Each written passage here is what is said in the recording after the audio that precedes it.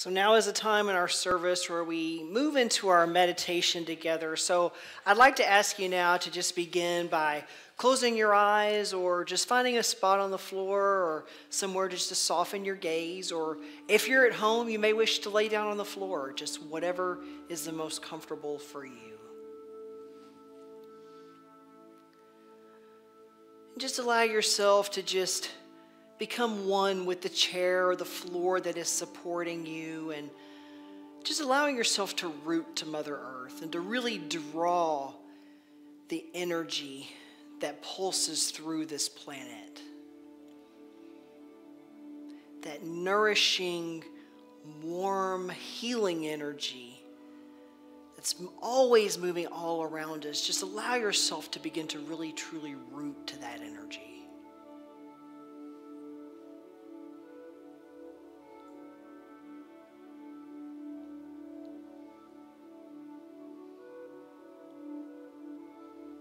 And just become comfortable. This isn't a time to hold on to any worries or stressors outside of ourselves that we feel may be weighing us down. This is just the time, even if only for a moment, to just let those things go.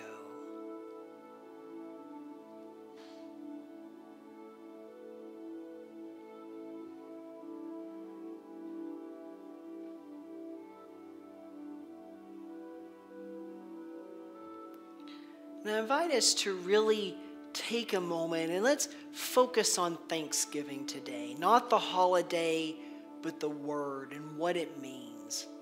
Thanksgiving, maybe even just gratitude. Because it's Thanksgiving and gratitude that are the key to allowing more, not just abundance, but superabundance into your life. So I want to ask you today to think of something in your life that you are thankful for. Maybe it's sitting in this room right now. Maybe it's a person. Maybe it's a pet, a plant, your house. Whatever it is, just think of something that you are thankful for.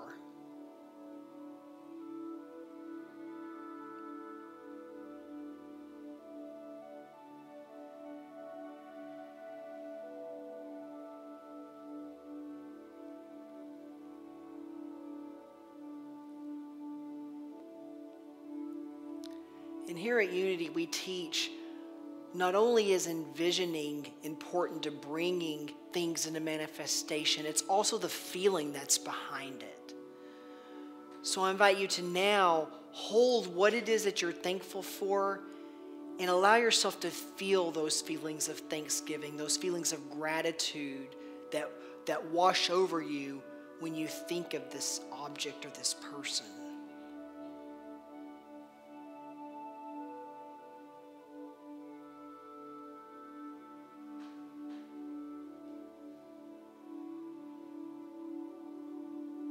Allow yourself to feel the excitement when you're in its presence.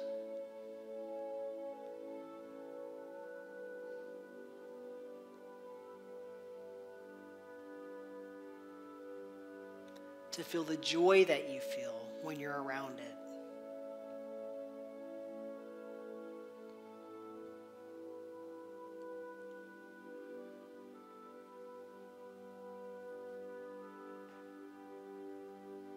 To think how beautiful the sight of it is when you lay your eyes upon it.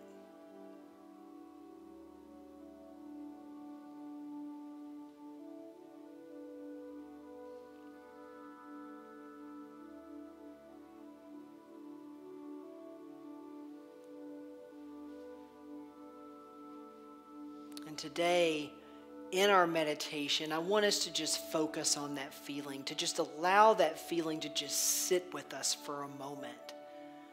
Just opening that door to that superabundance that's there. It's yours for the taking. So today, as we go into the silence, I want us to just sit in that silence and just allow ourselves to feel these feelings of thanksgiving. Just allow it to wash through every cell of your body as we enter into our moment of silence.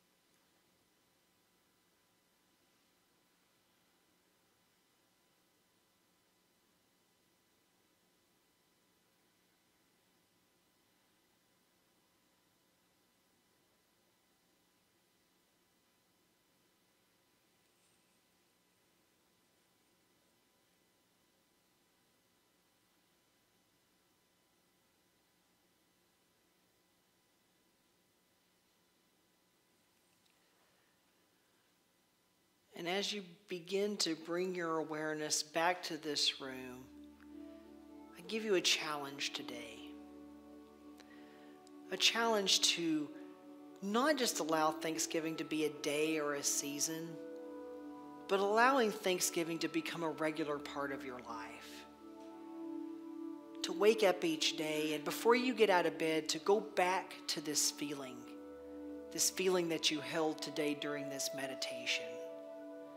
That is the key to all of the superabundance in your life that you could possibly imagine. That is the key to living a life of gratitude, a life of thanksgiving. So I ask you to remember that feeling and to hold it close to your heart because it's always there. All of this abundance is yours for the taking. You just have to remember.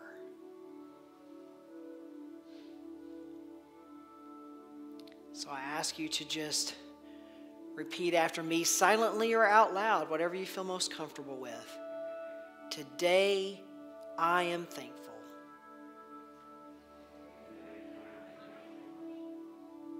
And remember those words, today I am thankful. And so it is, and so we allow it to be. Namaste.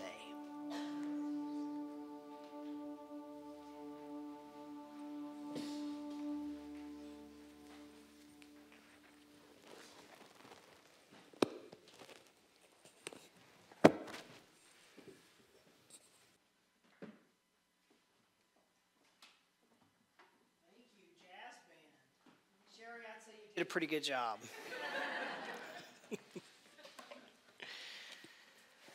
So how is everybody this morning?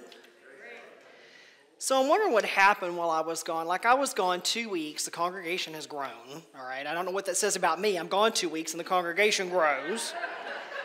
People are sitting in different seats than their normal seats this morning. It's like y'all you're doing this episode of Punk'd or something. But one thing I wonder is, what did y'all do to Martin, our tech guy? I mean, he was just cocky this morning with that football score, wasn't he? Either y'all were a bad influence on him or he was in bad influence on you. I'm not sure. But anyway, we do have some new people that are Packers fans, so I'm going to be nice this morning. But anyway.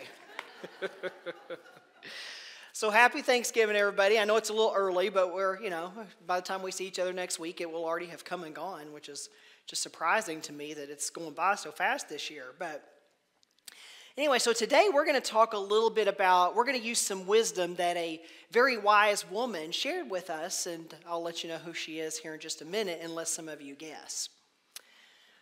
So a wise woman once called gratitude and thanksgiving qualities of the soul.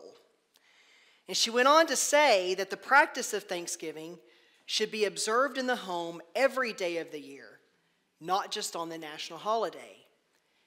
Heaven and earth listen and respond to the soul that is quickened into praise and thanksgiving. Praise is gratitude in action. Does anybody know who said that just right offhand?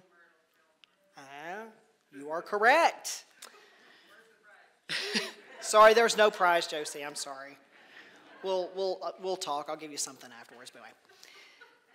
But yes, the woman who said these things was our Unity co-founder, Myrtle Fillmore.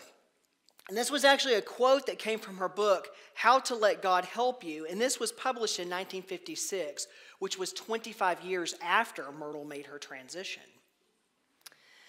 But in fact, there's a chapter in the book titled Thanksgiving where she dedicated an entire chapter to the subject. So Thanksgiving. Now, Thanksgiving is a day where we buy and we baste the turkey, right? We're out shopping, trying to get all those last minute, food items. Grocery stores are packed, got to get the marshmallows, got to get the pumpkin pie spice. We eat lots of pumpkin pie, if you like pumpkin pie or pecan, or chess pie. That's a big one in the South. We like our chess pie or our buttermilk pie. And it's also a day that we enjoy company with family and friends, right? And no, Dee, I do not want you to go make a chess pie. I've seen the wheels turn, so never mind. Let me go ahead. I'm trying to cut back on that kind of stuff. But anyway, let me just throw that out there. It's like a buttermilk pie. Have you ever had buttermilk pie? Think of like a custard pie. I guess that's the best way I can describe it. Google it when you get home. It's really good. It's really good. Maybe Mindy could actually make, well, maybe Dee should try to make one so everybody can have chess pie. Never mind. So Mindy could make one. It's pretty good. So maybe we'll have to make chess pie for me. She said that means it's very easy to make. That's why she can make it. But maybe we can bring in some chess pie. So y'all just hold on that. But usually on Thanksgiving, we think about football and the Macy's Day Parade. It plays on our television in the backgrounds as we're cooking and as we're enjoying our feasts. And, we're already probably looking forward to the leftovers for that afternoon, right? I know I'll be eating a meal and I'm already looking forward to nuking a plate of leftovers before I go to bed. But, we may sometimes think back to, the Native Americans and the Pilgrims and, the reason that we've learned that the holiday came about in the first place, right? We may view it, when we think about it this way, we may even view it as some distant happening, something that happened in the past that's, now gone. Something that's just left us with this up-and-coming Black Friday sale and this Christmas season cook-off and all of that kind of stuff. But is that what Thanksgiving really is? Should we view it as something that happened in the distant past? As a day to, just kind of stuff our faces and to kick back and enjoy football on the TV and argue politics with Uncle Ned at the dinner table? But I'd say it's probably more than that, wouldn't you? Thanksgiving is probably more than that. I mean, those things, other than Uncle Ned talking politics at the dinner table, they're great and all, but are they the true meaning of Thanksgiving? So let's first talk a little bit about Thanksgiving and what it really is. Now, in her Thanksgiving chapter, Myrtle says this. She says, "The day of National Thanksgiving is a day originally instituted in recognition of God as the source of the nation's supply and prosperity. A day set apart as a special tribute of praise and gratitude to the great giver of all good. Giving thanks," she said, "has increased meager supply into superabundance before, and thus it can again." So let's talk about that a little bit today. Let's talk about what giving thanks and what giving gratitude is really all about and what it does for our lives, what it brings into existence in our lives. Now, many of you know that Minnie and I just returned from a vacation, and we went on a cruise down to the Mexican Riviera. Now, I have to say it was a little bit of a surprise when we're sweating like crazy walking around in Mexico when we flew out of Chicago. So we get off the plane and we walk out of the airport into Chicago, and it's like somebody left the refrigerator door open. It was like a night and day difference. But we really enjoyed the ocean and the sun while we were gone and just the time away. But during our time away, something unexpected happened for us. We were able to witness true gratitude in action. So those of you who haven't been on a cruise may realize that cruise ships aren't generally staffed with people from America. Most of them are people from the Philippines, but there are other people too that typically staff and work on cruise ships. We met people from Colombia, from Peru, from Chile, and from all different types of other countries. And this really excited Mindy and I because we were able to talk to some of them. And we were able to learn a little bit more about their jobs, and they shared with us some information about their home countries too while we were on the cruise. But despite these subjects, I began to notice a theme after a little while. And Mindy and I both talked about it, gratitude. After learning that they work 7 days a week for 8 or 9 months at a time on those cruise ships, I specifically mentioned to one of them, it was a boy named Emmanuel that worked in the food area, our buffet area where we had all that wonderful food. But I remember looking at him and I said, wow, you must really enjoy the cruise industry to work as hard as you do. And he looks at me and he says, well, it's not as much that as needing the money and needing my job. He said, after 15 months of being out of work, I finally have my job back. We can't tell you how happy we are that all of you have decided to take this cruise and to come back. That all of you have decided to come back. And then Raul. Mindy and I took a shore excursion to Puerto Vallarta. It was a walking tour of the city. And we had the honor and the privilege of meeting this wonderful tour guide named Raul. He enthusiastically greeted us when we got off the ship. He immediately joked, which, that's definitely a friend of mine. You give me a joke right off the bat, you're definitely a friend. But he has this huge smile on his face. We both loved his energy immediately. He excitedly and proudly showed us his city. He took us to all of the hidden gems that we may not have otherwise been able to see as just regular tourists. And he even took us to a jewelry store that a friend of his ran, and they had a small margarita bar set up in the back. And Raul's going to everybody saying, "Can I get you a margarita? Can I get you?" And they're just like passing out free margaritas. I mean, they're slinging free margaritas back there. So we're walking around in the store holding margaritas and drinking margaritas.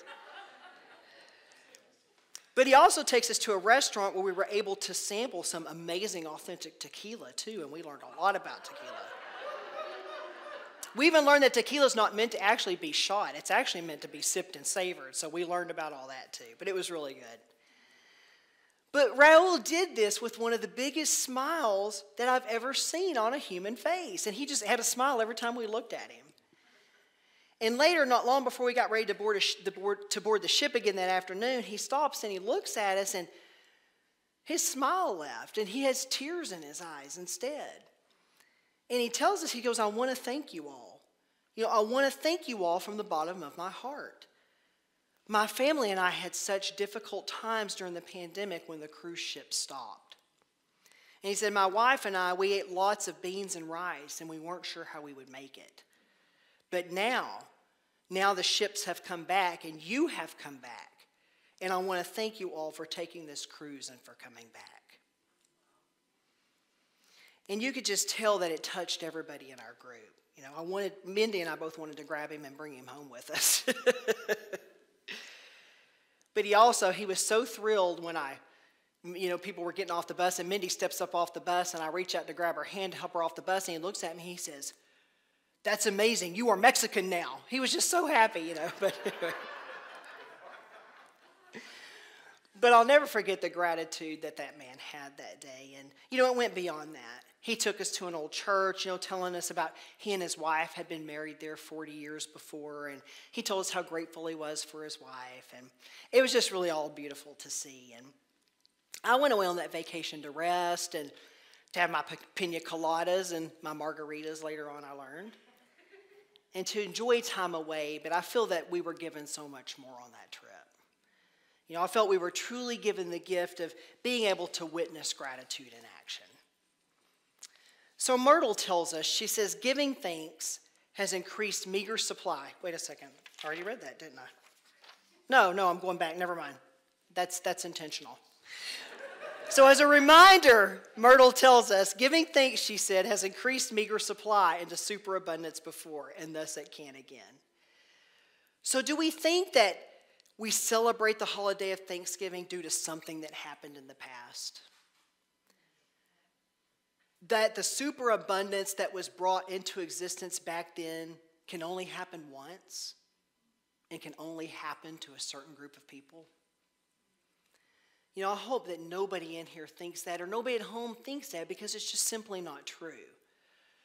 That superabundance of gratitude, of thanksgiving, can happen to all of us anytime on a regular basis. Not just one day of the year and not just over a slice of pumpkin pie. We just need to remember to practice thanksgiving in our daily lives and to consistently bring in more and more of that superabundance that Myrtle talks about. So talking about the day of Thanksgiving, Myrtle said, get in the habit of truly thinking about where the food came from every time you sit down to eat. And then thinking back of that to spirit, the great life that makes our vegetables and our fruits grow.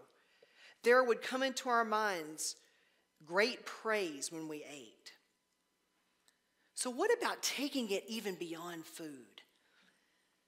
What about truly thinking about where all of that goodness in your life comes from?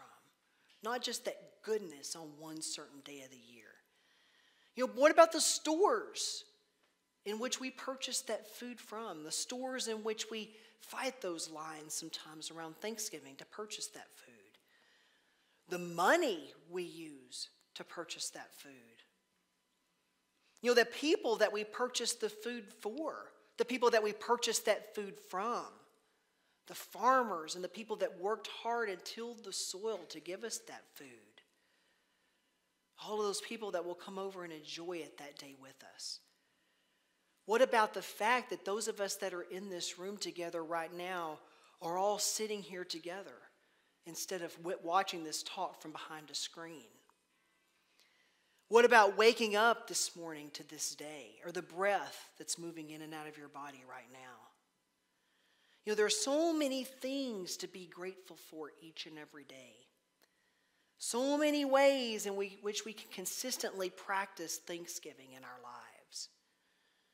You know, it can be so easy to focus on those things that we don't have in our lives, right? You know, having to get up early to give that presentation that we don't want to give at work. To have that phone conversation with that person we're trying to avoid. You know, having to deal with the people in our lives we find difficult. Uncle Ned talking about politics at the Thanksgiving table. You know, it's so easy to become focused on these things, and before long, we can really start to feel dragged down. And each time we do, the superabundance that Myrtle spoke about moves a bit further and further away from our view, right? When we focus on those things we don't want.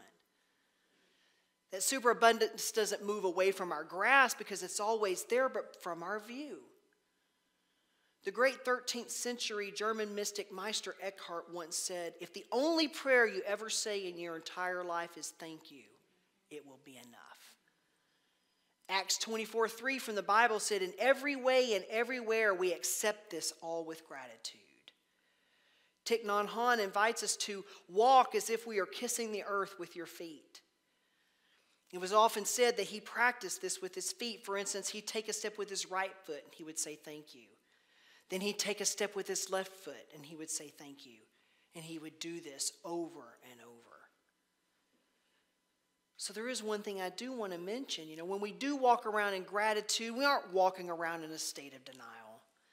You know, we aren't denying that there are things that may be affecting our lives in ways we don't like. You know, we aren't denying that there are things happening in life that we don't particularly enjoy. But gratitude allows us to provide ourselves with a dose of a type of resilience. And that resilience helps us to be able to step back for just a moment and to observe the situation from a different perspective. Gratitude raises our consciousness. And a higher consciousness doesn't mean that undesirable things aren't necessarily happening in our world. But when you make gratitude a daily practice in your life, it helps you to be able to move forward and to do so with less fear, with a better understanding, and often the ability to view some of those things through a different lens, allowing more of that superabundance to be able to manifest in your life.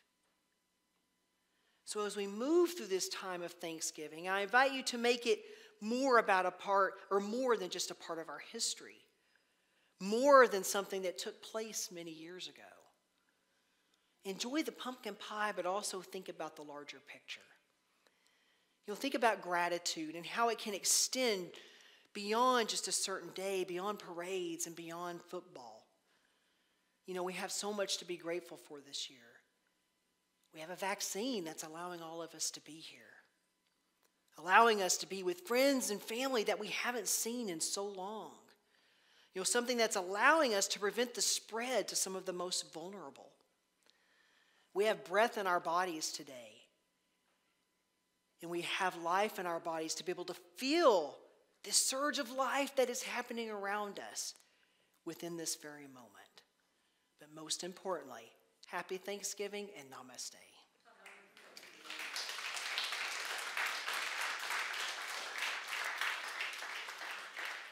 And now I'm going to invite Nancy Sundahl, our treasurer, up. We had our board meeting this past Wednesday, so Nancy is going to give us a board report.